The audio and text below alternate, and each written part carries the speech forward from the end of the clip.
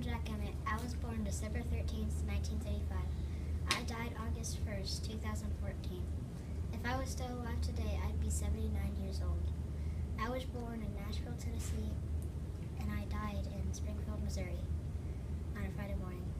I was not married, but I had one son named Bill Emmitt. I worked at Bass Pro. I gave fishing tours. When I was not working at Bass Pro, I became a famous fisherman.